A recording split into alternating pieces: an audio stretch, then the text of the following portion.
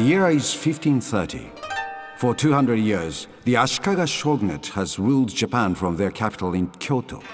The recent Onin War has shown that they no longer have the power to control Japan's great clans. The time has come for a new warrior to claim the title of shogun.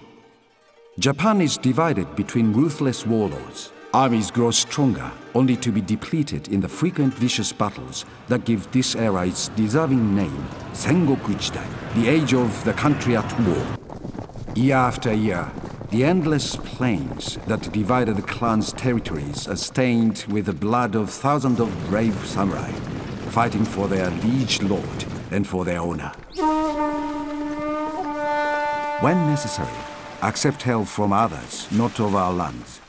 Gaijin can be useful pawns in your campaign, as they bring guns from overseas.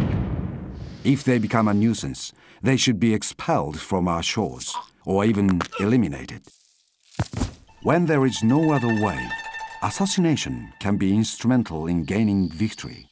Even a general who is invincible in battle is as vulnerable as a child when asleep. Use the men of the shadows, for they excel in the deliverance of death by night. No one is untouchable.